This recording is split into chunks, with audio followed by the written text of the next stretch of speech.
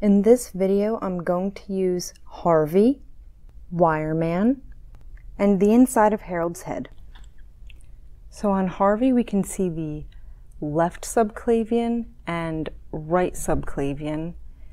This coming in is the external jugular. This peeking underneath from the sternocleidomastoid is the internal jugular. Once both jugulars meet the subclavian, it becomes the brachiocephalic vein. So right brachiocephalic vein, left brachiocephalic vein, and when they come together, they make the superior vena cava. Now we can't see it on this model, but the vertebral veins are kind of sneaking down behind, and they also join the brachiocephalic veins.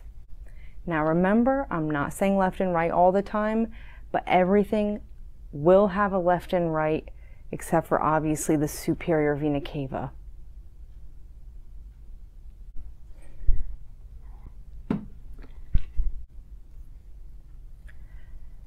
Feeding into the external jugular is the occipital vein,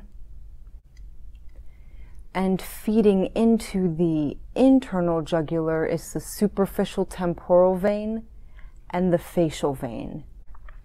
So the internal jugular vein is receiving some blood from the superficial parts of the face, but more importantly, it's receiving deoxygenated blood from the brain.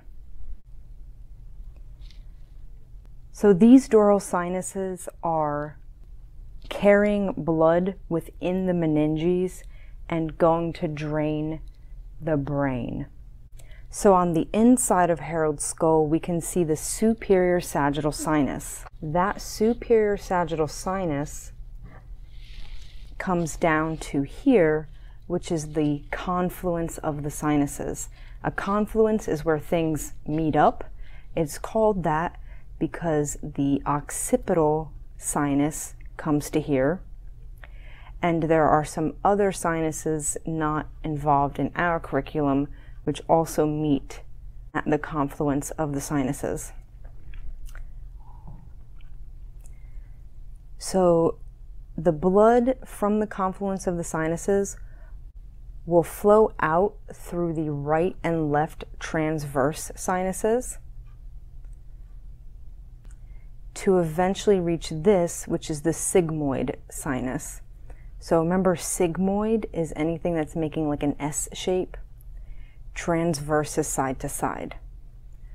Also meeting the sigmoid sinus is the superior petrosal sinus.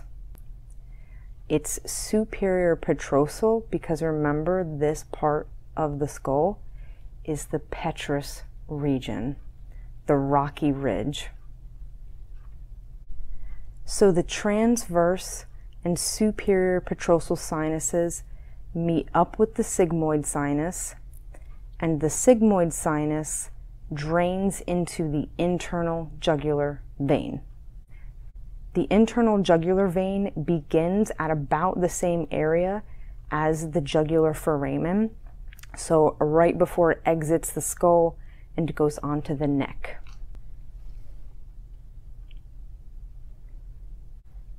So on Wireman, we can see the internal jugular here, and it continues down until it meets the subclavian to turn into the brachiocephalic vein. So internal jugular, subclavian, brachiocephalic vein.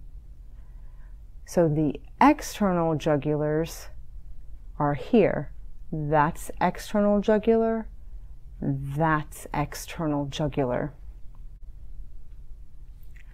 We can also see the vertebral vein, which will look better if we look at it from the back.